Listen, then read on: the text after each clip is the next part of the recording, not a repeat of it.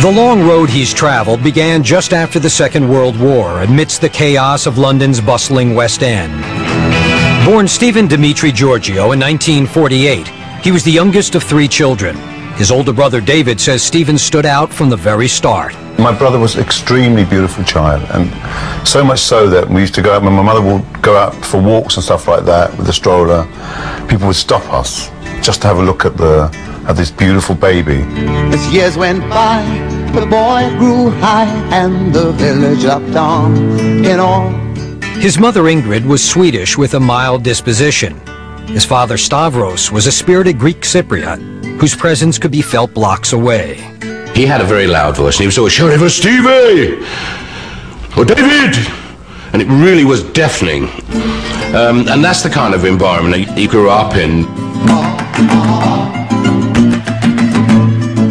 The neighborhood remains much as it was when the Giorgio family lived in cramped quarters above the restaurant they ran in the West End. The Moulin Rouge put food on the Giorgio's table, and Stephen was pressed into service at a tender age. I was trained very early on, to be able to work in the restaurant, to serve, to be a waiter. That's how I learnt to first serve, the public. Remember the days of the old schoolyard? We used to laugh a lot. Oh, don't you remember the days of the old schoolyard? Stephen attended St. Joseph's Catholic School, where the nuns' stern warning about the wages of sin left a lasting impression. It was the awakening of my conscience. But of course, the messages I was receiving were both different. One was in the church, was warning me, about the fleshly pleasures of life, and the other one was actually attracting me towards it. Oh, I can't keep it in. I can't keep it in. I've got to let it out. Stephen was no choir boy. He and his best friend Andrew Karitsis often played hooky, running the streets of the city's seedier side, slipping into movie houses, scaling rooftops, and playing pinball. That was our playground, which was the West End, really. Quite dangerous if you think about it at that kind of age. But we experimented with most things, but we had a good time. Good laugh, good friends. Now every second on the nose, on the city goes. The West End was tough, but its vibrant musical theater scene held a special fascination for Stephen. I'd be hanging around the stage door, listening to the music and meeting the cast.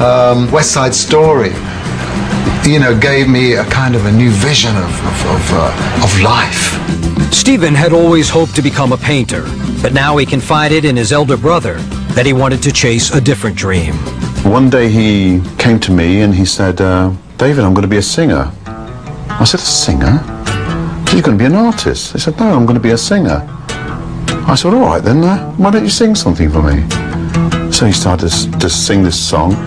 I said, you'll never be a singer. Yes, I'm going to be a pop star now.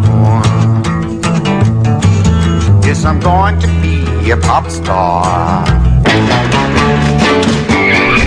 It was suddenly an explosion, and there were the Beatles, who had opened up a whole new window of opportunity for kids like me, and all you needed was a guitar. Oh, mama, mama, see me, mama, see me on the TV. The teenager persuaded his father to buy him his first guitar, and he retreated to his room above the restaurant. There, he immersed himself in music. I suppose it was my retreat. I had all my records there, which were just by the side of my bed, so I could, go to sleep while the record was playing. And it was, in a way, my own little world. In 1964, Stephen, Andrew Karitsis, and another pal formed a band of sorts. But only minutes into their first gig, it was obvious who the real star was. Oh, mama, mama, see me. Mama, see me on my first gig. Slowly, we kind of disappeared behind Stephen. And we slowly shrank behind him, and he just out there, he was giving it his all, and he was very good. In the end, I realized I better go it alone. So the ambitious young artist went to work, writing songs at a furious pace. Baby, we're back to the good old times, and that's for sure. A year passed, and I said, well, okay, sing me some songs then. And he started to sing some songs. And I turned around to him and said, I think you're going to be a star. Stephen now had his once skeptical big brother in his corner. David became an irrepressible force, determined to get Stephen discovered. I went to a restaurant right on the corner of Timpan Alley. I went into the restaurant. I stood up on a chair. I said, "Everybody quiet," because I knew it was full of people from the business. "I need somebody in here to give me a name and address. I have a genius brother. He's a great singer. Somebody in here, please help me." The first cut is the deepest. Baby, I know the first cut is the deepest. David's stunt worked. Through contacts he made that night, Stephen landed a small publishing deal. But his recording career didn't really get rolling until Stephen knocked on the door of producer-manager Mike Hurst. The doorbell went, and there's this kid standing there with a guitar case. And he said, "I wonder if you'd like to hear some of my songs." And I looked at him and I said, "What, now?" He said, "Yeah." First song he played was called "I Love My Dog." I love my dog as much as I love you. I looked at this guy when he finished and I said, "You're bloody great." I said, "That's a hit." All he asks from me is the food to give him strength. All he ever needs is love, and that he knows he'll get. I said, "By the way, what do you call yourself?" And he looked very sheepish, very worried. And he said, he said, "My name's Steve." He said, "But," he said, "they call me Cat Stevens." And I said, "That's great." "Oh, no," he said. I said, "Yeah, it is." I said, "Why did he call you Cat?"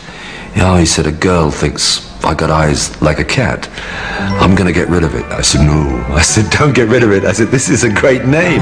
Here comes my baby. Here she comes now. Hurst quickly signed the newly christened Cat Stevens. And within weeks, they had a deal with Durham Records, a new offshoot of the Decca label. From there, Mike became my number one man, the man who's going to take me into the business. When his next album, Catch Bullet 4, hit the racks in September 1972, it became an instant bestseller, quickly making its way to number one. Audiences couldn't get enough of Cat. In October 1966, his first single, I Love My Dog, clawed its way onto the British charts, peaking at number 28. We had transistor radios in those days, little things, crackly things, and then suddenly somebody said, "It's on!" We went darting outside. I remember the spot exactly. It was just outside the shop, and I can't remember who's mum, whoever was with me, and we were listening to this, I Love My Dog. And that was the beginning. Matthew and Son, the work's never done, there's always something new. 2 months later, his next single, Matthew and Son, exploded. The head of promotion, Decca Records, comes charging down the stairs, says, "Mike," he said, "you want to know what our sales were up to lunchtime today?" I said, "What?"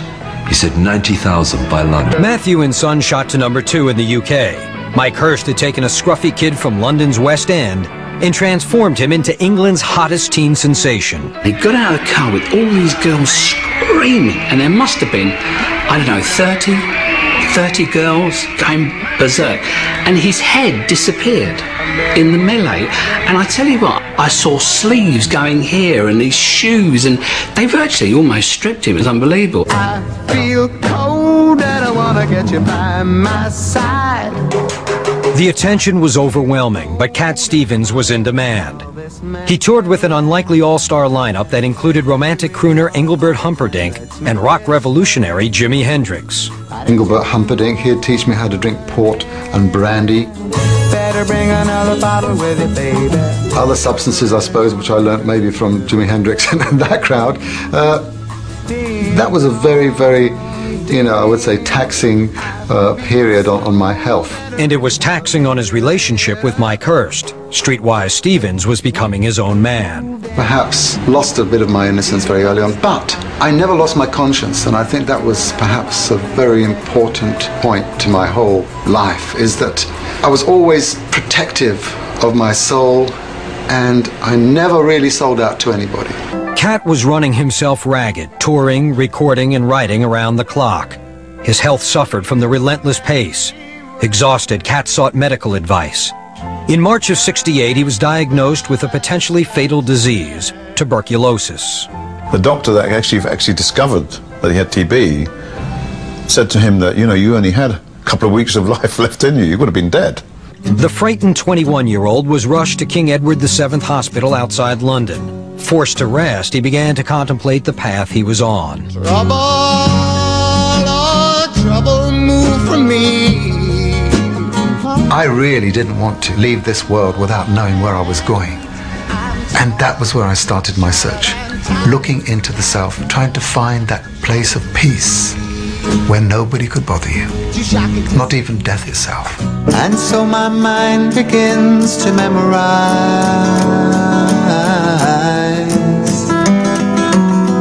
'cause time will never seem the same. The reluctant pop star was finally able to take stock of the wild ride he'd been on for the past 2 years. He started to think about the future. He wasn't that happy with himself at that stage. Cat Stevens, in a sense, hadn't really been born in the true sense. Left alone in his hospital room, he could finally follow his heart, a soul-searching trek that would lead to some of the most introspective songs of a generation. But the more adulation the star received, the more he withdrew. Like many in his generation, Cat was seeking answers to his growing sense of spiritual emptiness. He explored Eastern religions and New Age philosophies, topics he'd been interested in for years. My search was going on at the same time as I was playing, 40,000 seaters in Houston, and that kind of paradox was with me. In a way, throughout my life, I had this kind of, this ability to kind of cross thresholds. Keen to step out of the mainstream, he left England and his usual studio team to record an album in Jamaica with session musicians. Released in July of '73, the aptly titled Foreigner sold well of his. Upon his return from Africa, a wandering Cat Stevens went back into the studio. Reunited with Paul Samwell Smith and guitarist Alan Davies, he recorded an album with a more familiar sound, but the title reflected a man increasingly torn between two worlds. I was traveling on some plane to a gig, and I had my little sort of icon, sort of Buddha statue thing, which I used to carry around with me, and I had a chocolate box in the other hand, so I said, look at that, and if I was to die in this plane, where would I be between the material and the spiritual? Oh no, don't say those same idle lies. Cat Stevens was more than a big star. He was a big business. And after recording and touring non-stop for nearly 5 years, he was exhausted. I'm sure I was pretty difficult to be with sometimes because, I was looking for my identity and I was a chameleon. In his constant quest for answers, Cat latched on to another philosophy, numerology, which seeks to explain the mysteries of the universe through mathematics. Why was I born a nine, cursed repeatedly? The experience inspired the ambitious concept album he called Numbers. Released in October 1975, it sold quite well, but was far from radio-friendly, and record executives were left wondering where all the hits had gone. Who would know if I should die? No one needed me. At one time, Jerry Moss said it just sounds as if he's finding much more difficulty getting a song out, because there'd be all kind of arrangements and complications, and then even the album graphics, everything became much more complicated.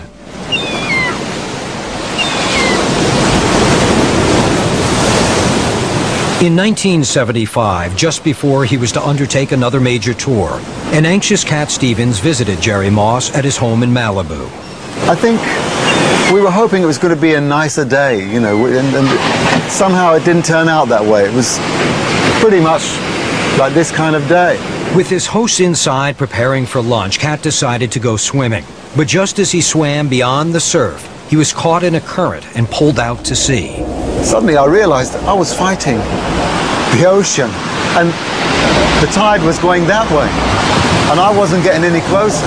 The fear of death struck me, and I suddenly held myself and I said, oh God, if you save me, I'll work for you.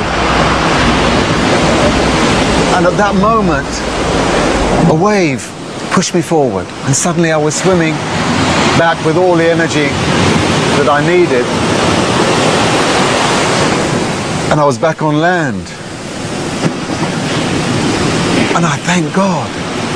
On that fateful day, Cat Stevens made a solemn promise that he would repay God for sparing his life, but he had no idea how he'd fulfill it. I was just grateful to still be here, because I was a lover of life, you know, and I still hadn't worked it out. And now I was given a chance, second chance. For nearly a year, he waited for a sign. It came in the form of a gift from his brother David. He just traveled to Jerusalem, and I suppose it was a mini sort of spiritual journey for him. But it's amazing that he discovered another religion. I kind of almost tripped into it by going to the Dome on the Rock, which is the mosque there. I gave my brother the Quran because I felt there was something very special in the religion of Islam. He sat there and he read this thing, and he doesn't do anything lightheartedly. And what he discovered in the Quran is a faith that he says is more familiar than foreign. Cat was learning that, like Christians and Jews, Muslims worship the one God of Abraham. When I first started reading the Quran, it wasn't a sudden, you know, bursting light. It wasn't like that. But it was, in a way, an immediate revelation that the first name that I read in the Quran was God's name. You know, I never knew that Muslims believed in God. One of the things that really surprised me, which made me feel very at home, was finding the names of all the prophets that I've read in the Bible. For the next year, Cat Stevens privately studied the Quran. Unlike his earlier explorations, this spiritual journey was one he seemed intent on completing. To me, it was just a new awakening. And things which I've been writing about, you know, come on now, it's freedom calling. Come on over and find yourself. You know, I was now saying to myself, well, perhaps I'm being confronted with something that I didn't expect to find in my lifetime. You know, possibly the truth. Cat Stevens was a man in the midst of profound change when he set out on the tour he called Magic Hat in November 1975.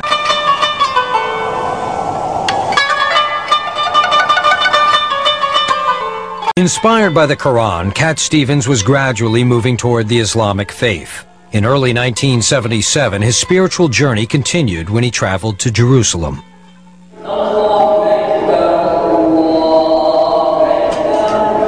There I was, in the middle of, you know, this holy city, walking into this mosque. And I think some Muslims came up to me because, you know, they'd had some problem before, people walking in and trying to cause damage to the mosque. They came up to me and they said, who are you? I think that was the first time that I said, I'm a Muslim.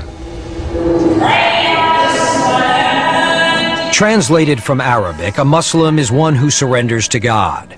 Stevens was about to do just that, fulfilling the promise he'd made after surviving a brush with death in the waters off Malibu. But for a time, Cat Stevens would drift between the worlds of faith and fame. In April '77, he released Is It So? The album harkened back to his earlier work, but songs like I Never Wanted to Be a Star clearly expressed his growing weariness with the trappings of stardom. Cat's focus was clearly shifting. The 29-year-old immersed himself in the study of the Quran. And then Stevens came across a beautiful story that in many ways mirrored his own life. I think that revelation came when I read the Quran, and it was the chapter of Joseph, the story of Joseph, the son of Jacob. It was his story that really opened my heart, and I started to weep. And I said, this is not the word of a man. This is God's word. Allahu Akbar, Allah. When I accepted the Quran was indeed a book from God, it was natural for me to accept the prophet who received this book as being the last prophet. Allahu Akbar. Then, in December 1977, he walked into London's Central Mosque and embraced Islam. Now a true Muslim, Cat Stevens decided to change his name one last time. I suppose the name that I'd always loved was Joseph. In fact, that was the first name of the school that I went to, you know, St. Joseph's. And of course, because of the chapter of the Quran, which really opened my heart. I said, that's the name.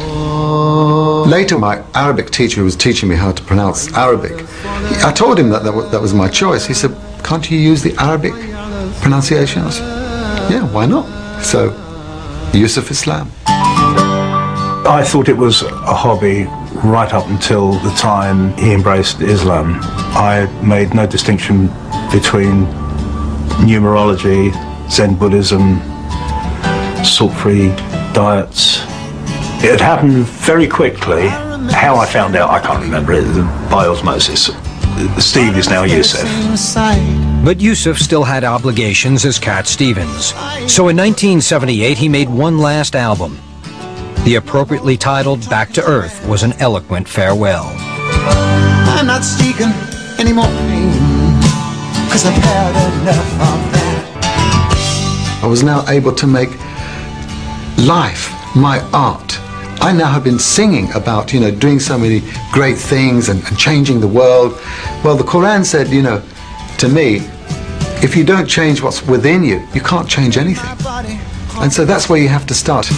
There was no more left in me. Back to Earth was his coming down, his getting off. I want to get off, is what he was saying. I want to get off, and I want to be free. Then Yusuf realized he may have to sacrifice the career to which he dedicated so much of his life. Being on stage, being highlighted, and being, if you like, the center of attention was in itself slightly idolizing. And that, of course, was opposed to what Islam was teaching. Gluttony, conceit, competition, envy, sex, drugs, rock and roll. So therefore, it was obvious that I had to readjust myself to my new life. So in May 1978, Yusuf Islam announced the Cat Stevens era was over. It was an unprecedented move. No other star of his stature had walked away so abruptly.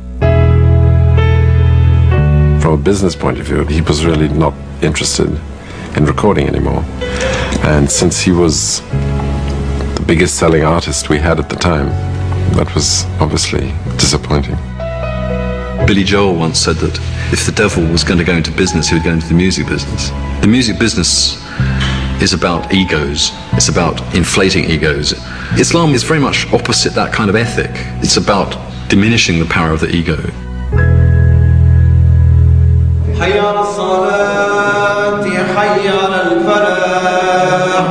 Away from the limelight, Yusuf Islam began privately practicing his faith.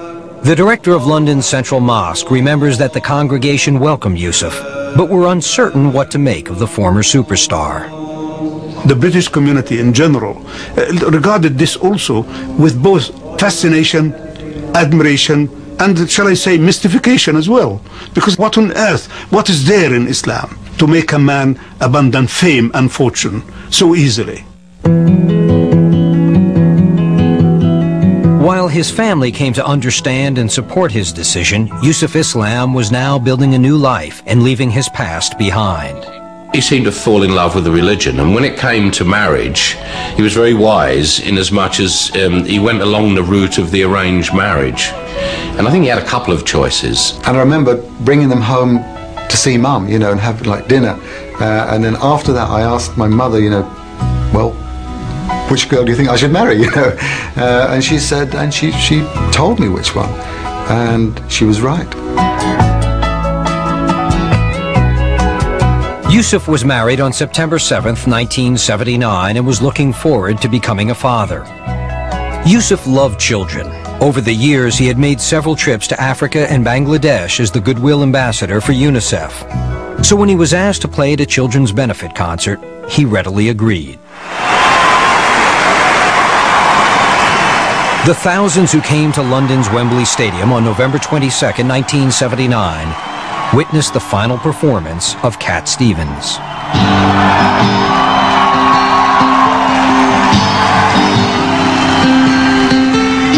Many fans and friends grappled with why someone with such a God-given talent would turn his back to it.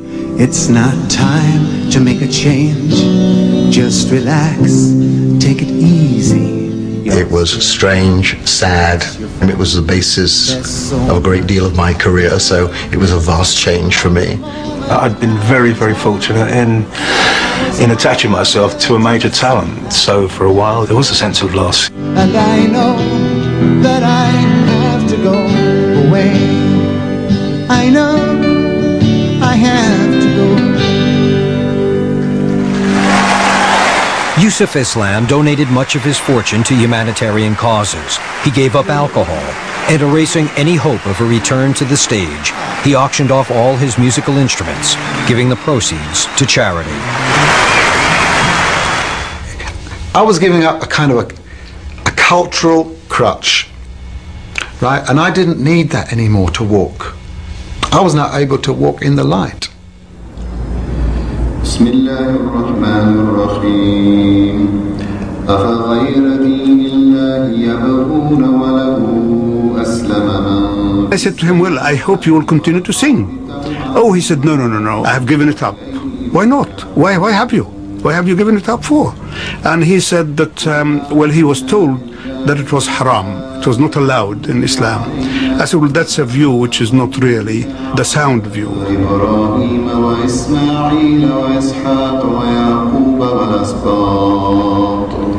There were times when I listened to a lot of people, even as Muslims, telling me which way to go. And I was a little bit confused because there were different messages. Because there was nothing in the Quran which told me that music is forbidden. It doesn't say music, thou shalt not play.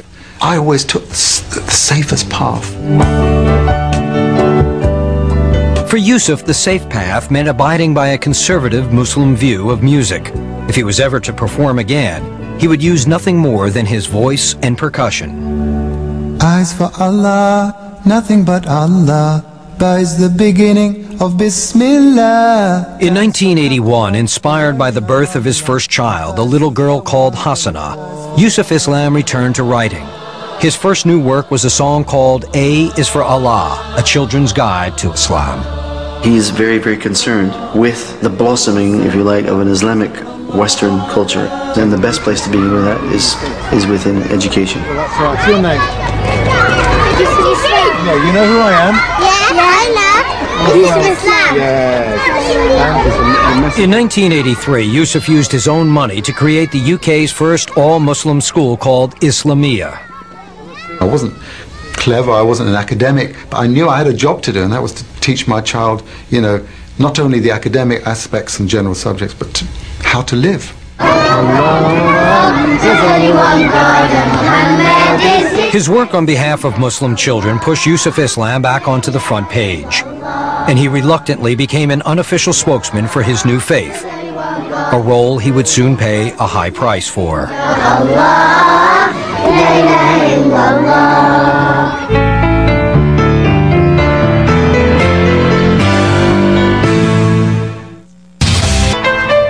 Oh, I'm on my way, I know I am.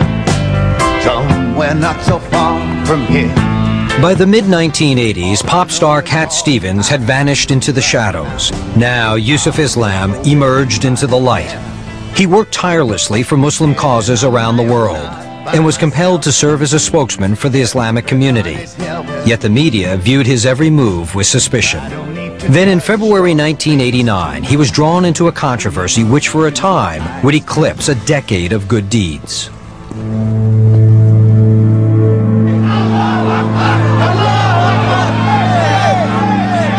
When British author Salman Rushdie was about to publish his novel The Satanic Verses, it caused an outrage in Muslim communities around the world. They alleged that the author committed blasphemy by insulting God and his prophets.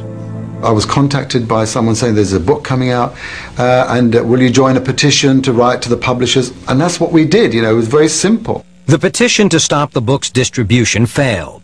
Then the already volatile situation was ignited. Iran's Islamic leader, the Ayatollah Khomeini, issued a judgment or a fatwa calling for the death of Salman Rushdie. I found myself somehow being pushed up to the front of the vanguard of this kind of struggle and being asked to comment. Because our aim is an ideal society. I mean, if you take... Within days of the controversy erupting, Yusuf Islam found himself in the hot seat, pressed to explain the Quran's position on blasphemy. Yusuf, a recent convert, said, like the Bible, the Quran states that blasphemy is a capital offense.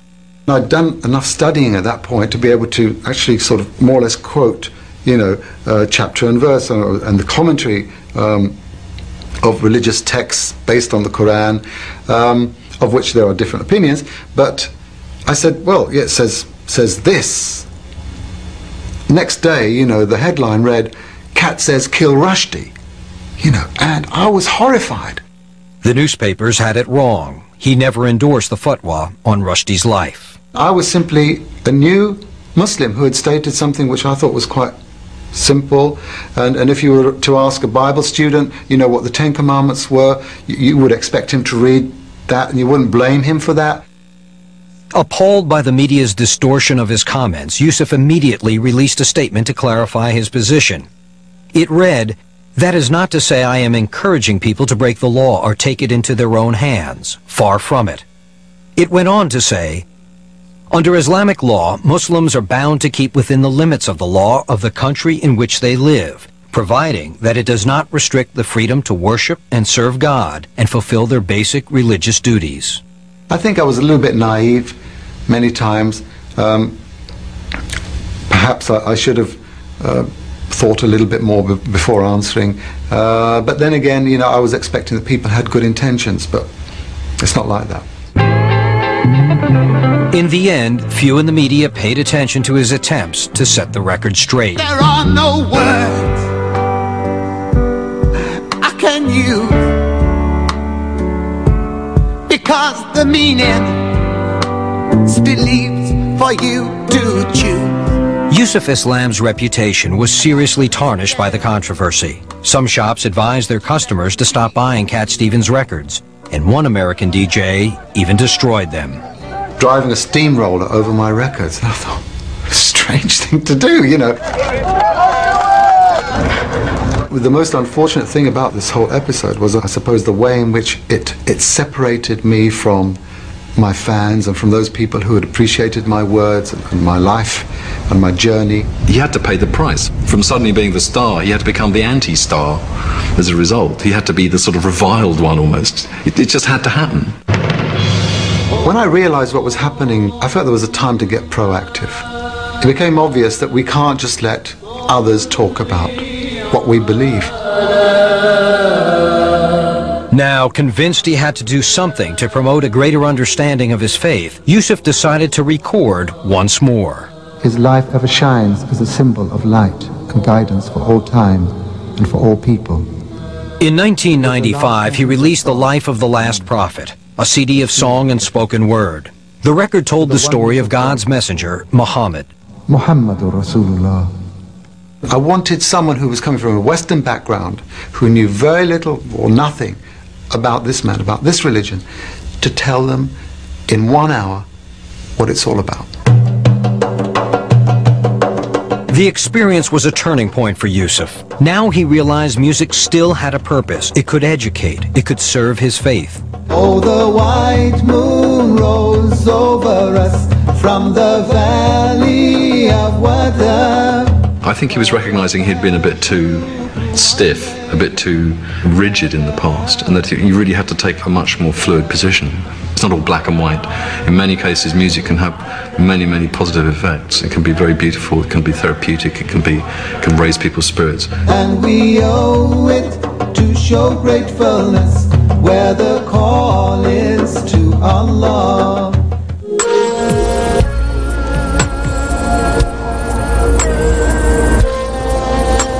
If Yusuf had any question that music could again play an important role in his life, he would find his answer under the harshest of circumstances. Fierce fighting has erupted in Bosnia. There are said to be an enormous number of casualties in Sarajevo. In the early 90s, the world woke up, slowly and belatedly, to the brutal conflict that was being waged in the former Yugoslavia. The battle lines were drawn along ethnic and religious lines. It's unimaginable to see how some human beings behave, with blind prejudice.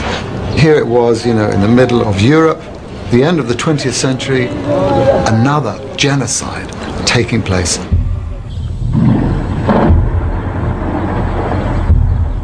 Oh, they've killed all the little ones while their faces still smiled. There was nothing to help them on the day that they died. No longer to laugh, no longer to be a child.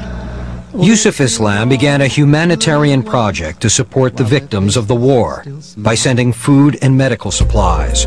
That aid was used by people like Dr. Irfan Ljubijankic.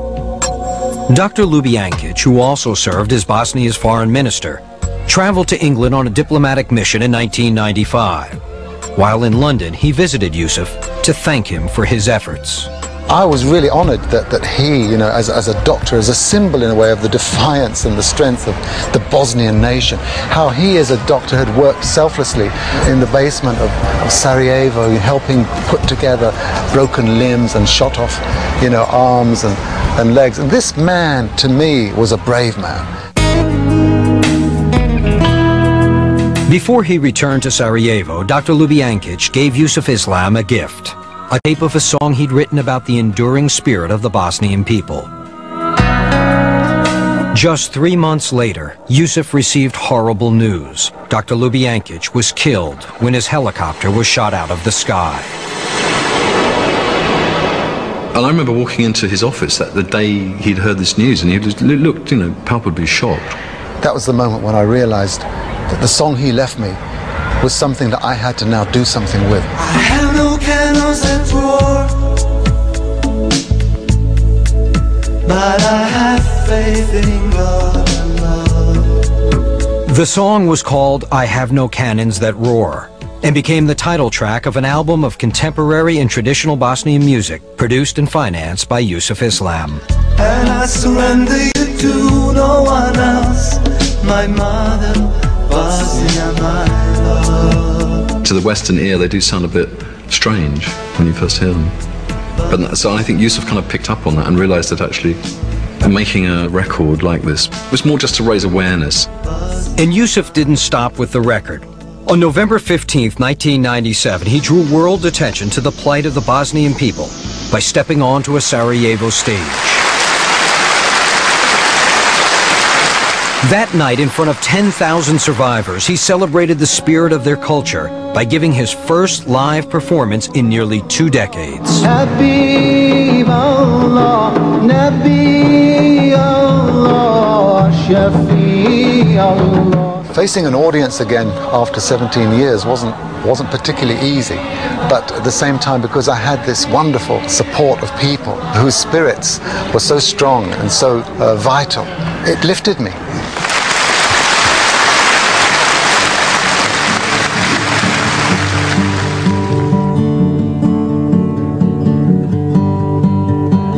It's so quiet in the ruins, walking through the old town.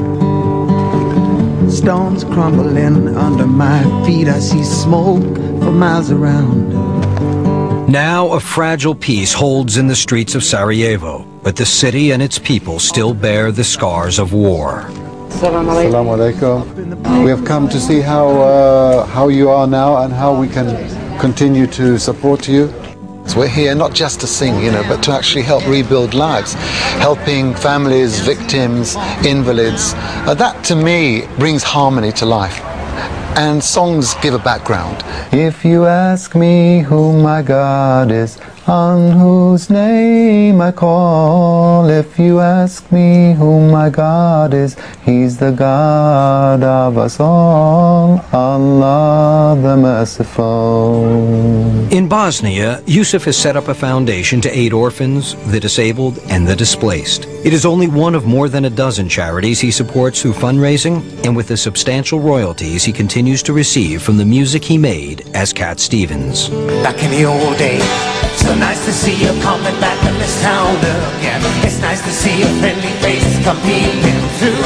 Haven't you in the afternoon now?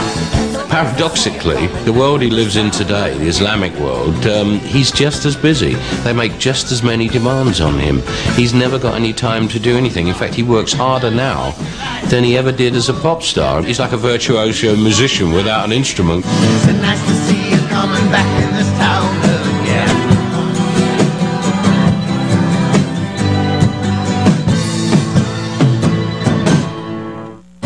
Music, movies. I've been happy lately, thinking about the good things to come, and I believe it could be something good has begun.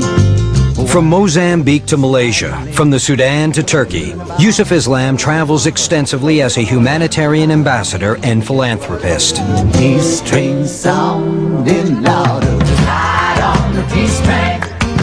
Everywhere I go, there are people ready to shake my hand, wanting to meet me and talk to me and just listen to my experience. Hoş geldiniz. Esselamu aleyküm. Hoş geldiniz. Esselamu aleyküm. So oftentimes I'm asked to just give talks and lectures in universities. I started reflecting my thoughts and those questions which were knocking at my conscience. I started writing those kind of lyrics in my songs. It's a wonderful experience. It's a wonderful road. I know we've come a long way. We're changing day to day. Back home in England, the father of five remains a vocal activist for education. Yusuf started his first school in 1983. Today, he runs 4. And after 15 years of lobbying, he helped convince the British government to grant one of them funding. It was a significant victory in overcoming the prejudices his faith often faces. All I try to do is to give a helping hand. Either give charity or educate, or stand up for human and spiritual rights. How great the beauty of the earth and the creatures who dwell on her. My religion teaches me to worship God and to care for the poor and the oppressed. And I think nobody's going to change my religion. So that's my work and that's my life. Here too are signs. God is the light, God is the light. Today, Yusuf's work includes a spiritual and cultural media enterprise. As a new generation is quickly discovering, the former pop star is still a creative and influential force. I use the development and the production of my albums, my books, to, if you like, express my art. And I'm very happy with the way things are going. Mountain of Light is my label through which I kind of express my artistic tendency.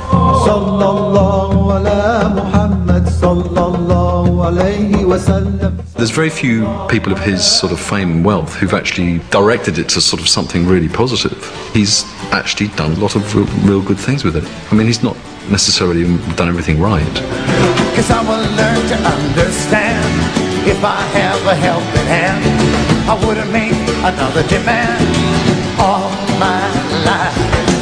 Whoa, whoa. After much searching, the man the world loved as Cat Stevens has found his answer. And faith has brought him a fulfillment that fame and fortune could not. It's the answer lies within. So why not take a look now? Kick out the devil's sin. Pick up a good book now. His is an amazing journey with a moral foretold in the enduring words he wrote and the songs he sang all those years ago. I wouldn't see myself in any way slipping back into those old boots, that I used to wear, whatever color. But definitely communication is my business now. And I think that music is one of the forms of communication. It's an international language. So whatever will speak to people, whatever people will be ready to listen to, I'll be there, I hope.